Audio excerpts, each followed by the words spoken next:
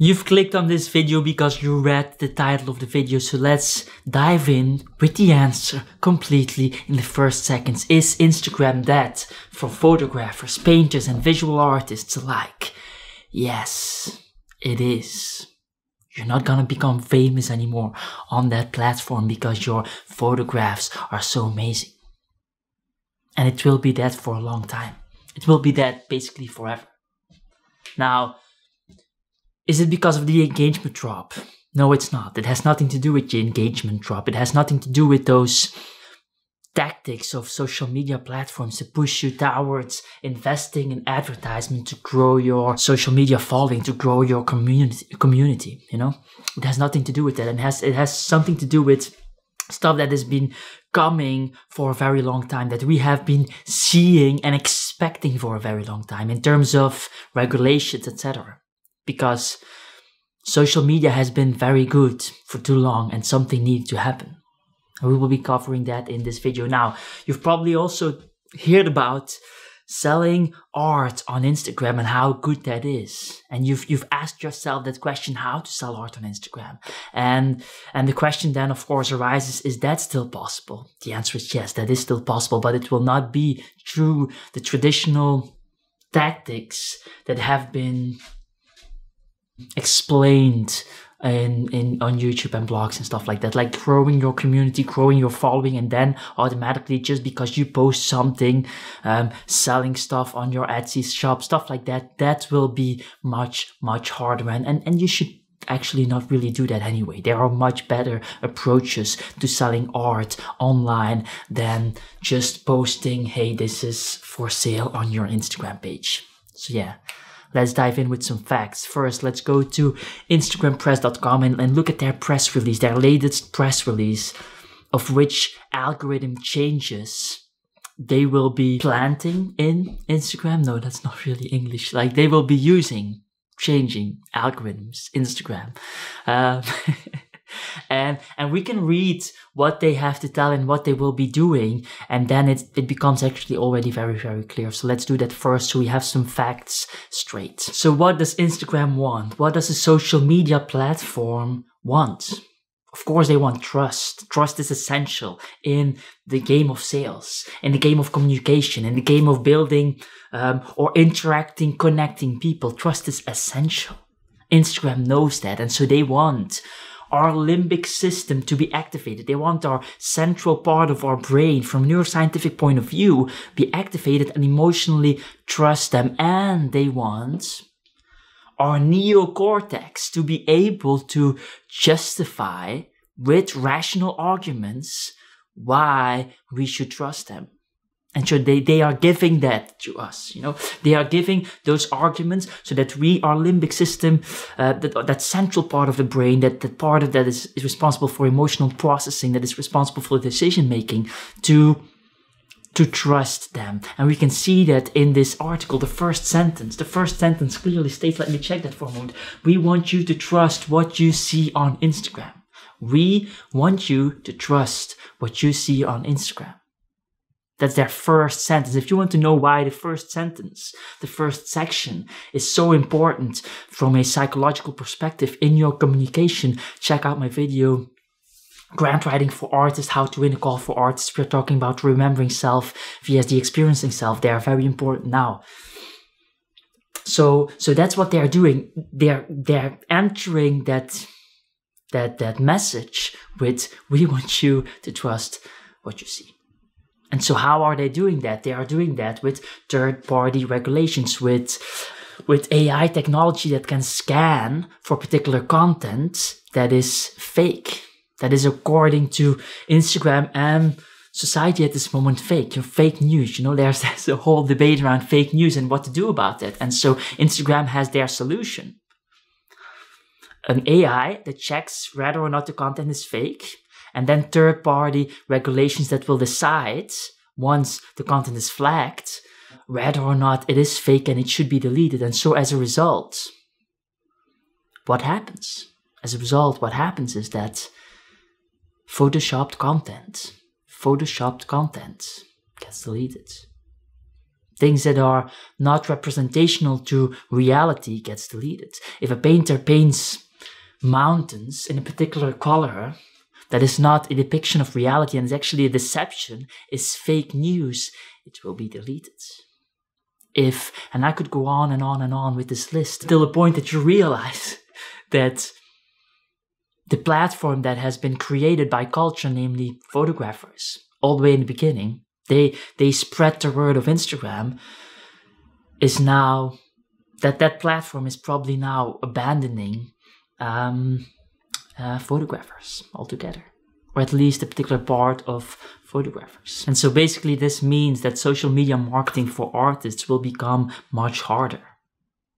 If your content that you're producing is to some extent deceptive, is to some extent photoshopped, and painting basically is real life Photoshop,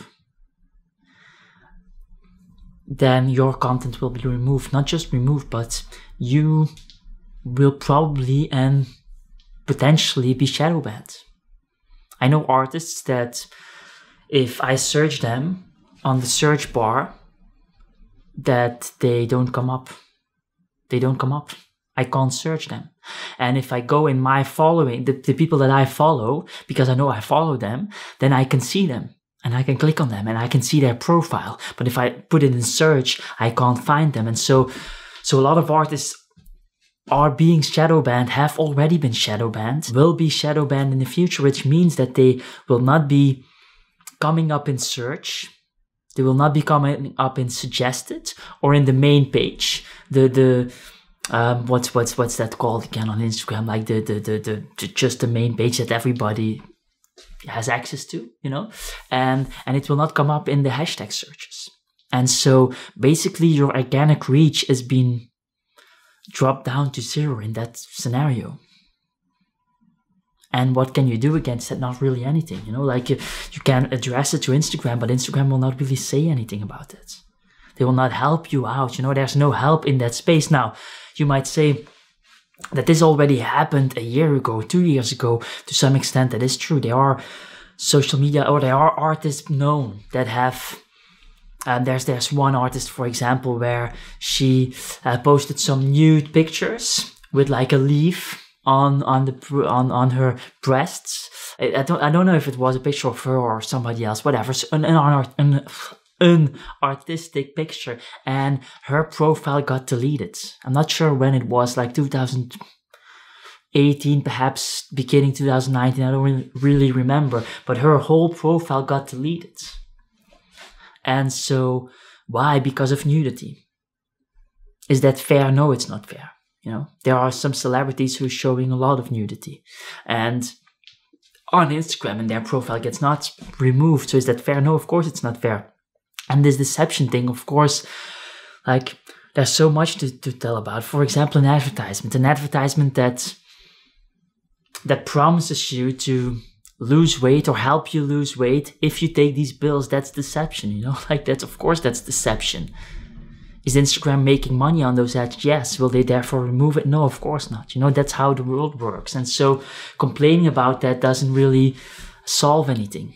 But so those artists have been shadow banned in the past and have been blocked and their profiles have been deleted in the past. But now, and that was in those days censorship towards nudity.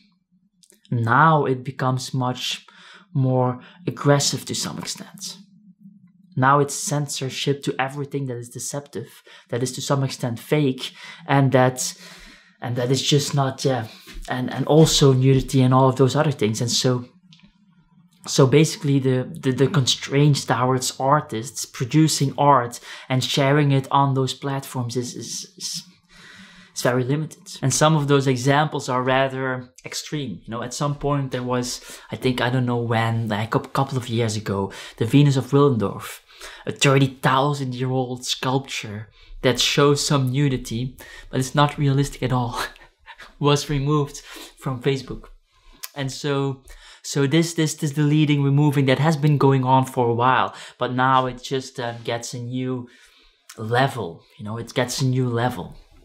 And there are pictures that are actually barely edited, that are being removed from Instagram as we speak. There's one image of a mountain with a lot of colors on the mountain. You know, a lot of colors. It's not realistic. You know, it's not a realistic mountain. And it gets banned. It gets deleted. You know, this is an artistic expression.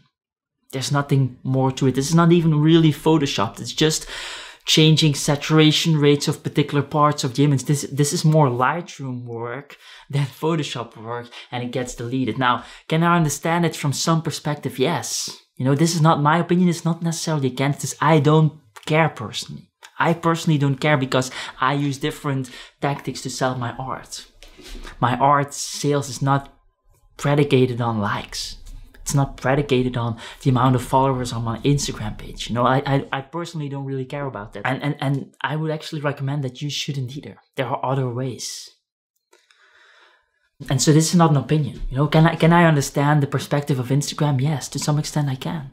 I remember a while back I was doing an art residency in Argentina. And so I did a residency there for a month. I had an exhibition there, and in Buenos Aires was pretty cool. And then I traveled a bit. You know, I wanted to see Argentina. And and one of the travel destinations was also like a mountain with colors. And on the internet, it looked like a mountain with colors, you know, like a colorful mountain because of all the sedimentation layers, whatever. I'm kind of into science, so I wanted to check that out. And on the internet, it looked pretty fucking cool. It looked like a mountain full of colors. And of course I thought like, yeah, these images are probably a little bit edited and it's not gonna be this realistic. And when I arrived, I did have two emotions. One was, wow, this is amazing. This is sedimentation. This is beautiful. And the other one was, yeah, this mountain is not that crazy actually. I'm a little bit disappointed. I was expecting more. And so those two emotions were part of me.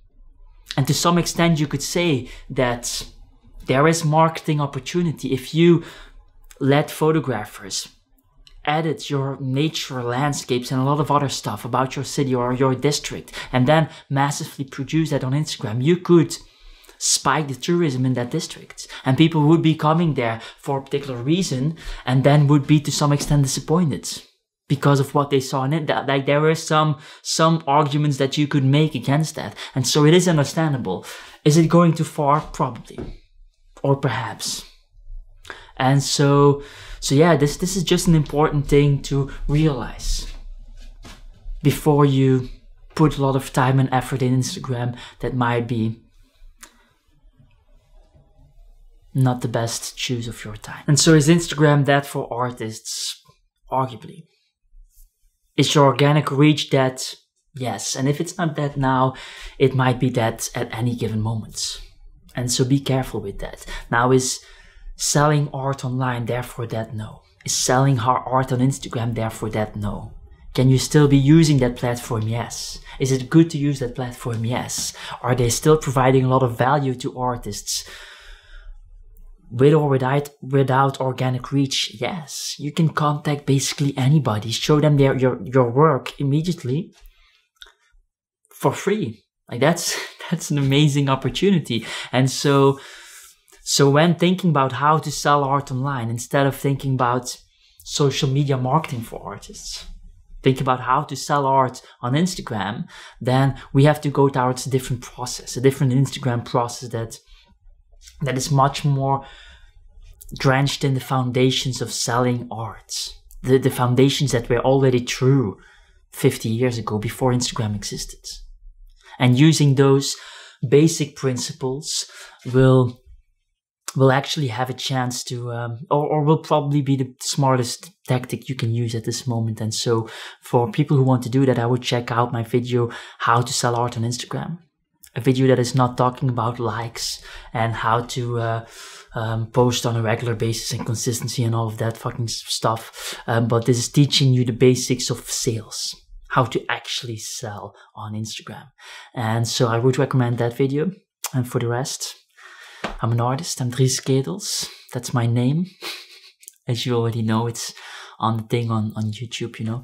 And I hope to see you around. Perhaps you should subscribe for that, you know, and ring the bell. Otherwise, you're not gonna really get this content. And perhaps comment and perhaps like as well and all of that stuff, because this channel is made for you in the end. You know, it's helping you out, building an art career, building an art business.